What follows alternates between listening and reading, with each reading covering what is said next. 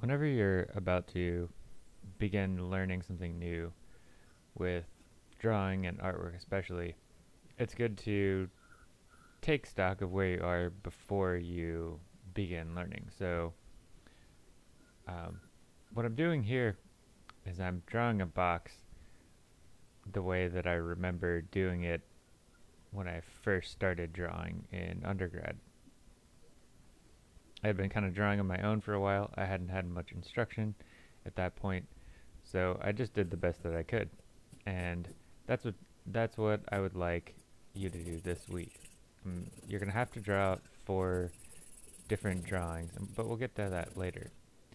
You can see what I'm doing here is I'm just kind of naturally drawing the box that I see in front of me, um, adding some shading where I see it, um, doing the lines that as best as I can, and kind of just creating a naturally, intuitively, instinctively drawn box. It's a bit difficult to do this once you've been trained, but because you know what you should be doing, but that doesn't really matter. You just draw it to the best of your ability at the current time, because there's always room for improvement. I remember that I used to blend a lot. I used to draw along the edges, and I used to go for a lot of detail because I thought that was incredibly important with drawing. So you don't necessarily have to draw a box this week for your assessment, um, but there are some other things that I think you should do if you're about to reassess your drawing.